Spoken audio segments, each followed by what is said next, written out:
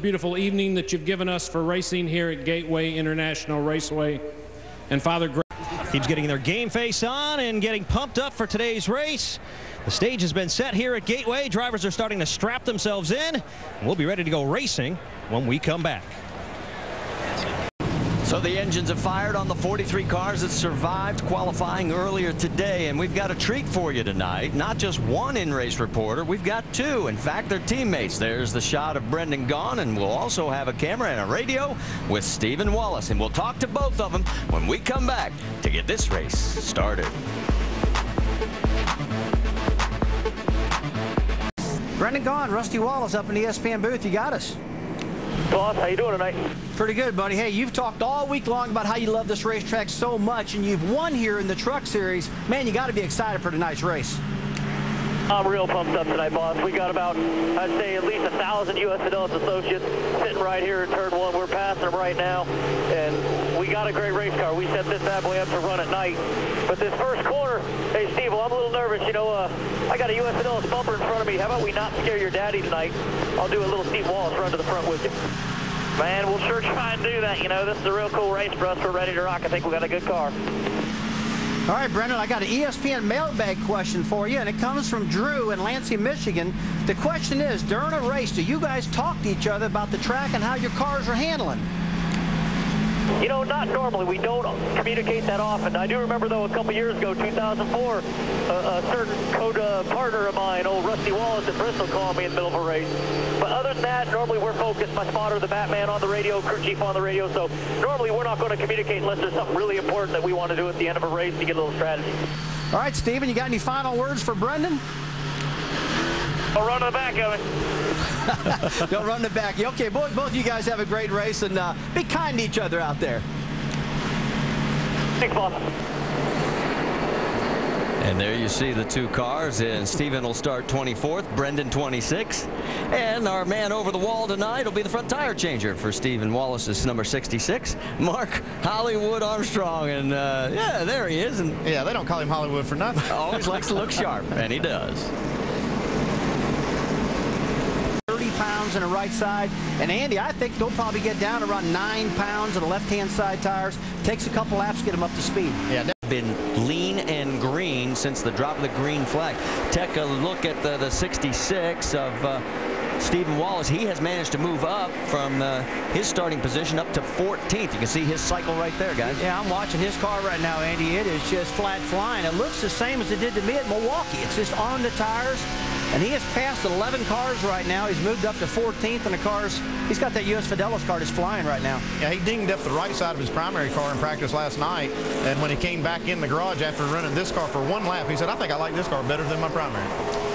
Well, as he continues to move towards the front, obviously Kyle picked up some spots. Here we are, U.S. Fidelis picture. Going to work. Round to the left. Brake rotor's really hot here, but they gonna get it done. We're down and away, baby. And that's Mark Hollywood Armstrong, and he talked about something you are concerned about: brakes, brakes, brakes. So the Aaron's lucky dog is the 66 of Stephen Wallace, so he'll get to come back around, and that will put a total of 15 cars back on the lead lap. We have a total of 8 cars that are out of this race right now, as they're fighting for that lucky dog position. 15 cars, with Stephen Wallace being the last on the lead lap. Let's go on board with Stephen Wallace.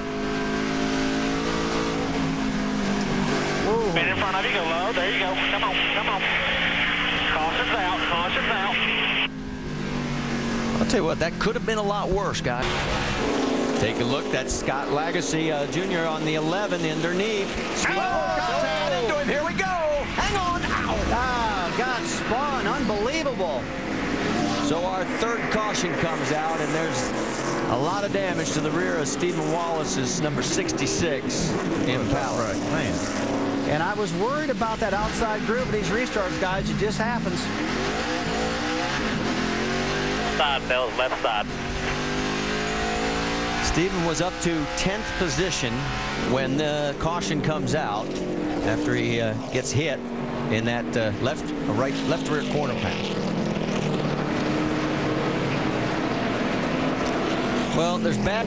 Whoa, dang, I got a sense here that Steven's not real happy with Scott Lagasse.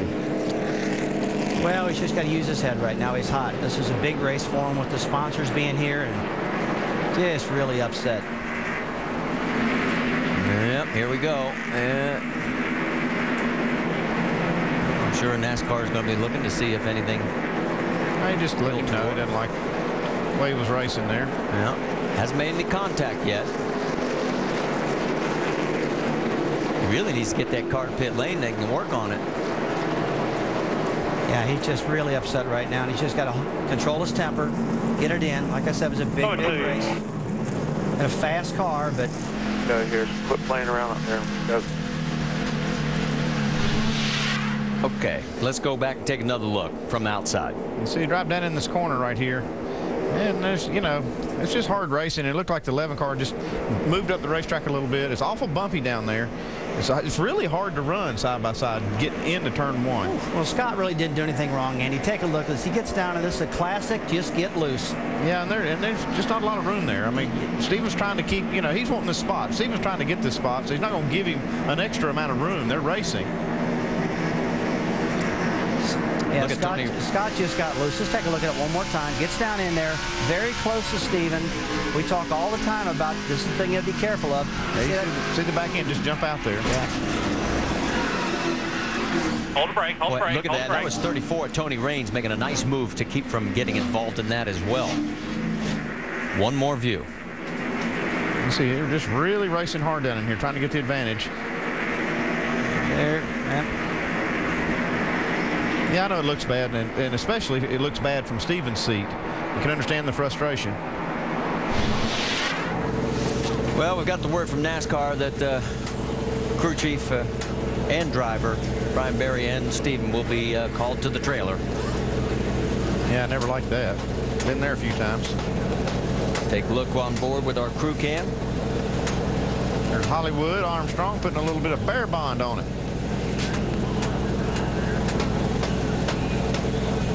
So as they continue the repairs, as we said, we're under our third caution here with 86 laps complete of 200.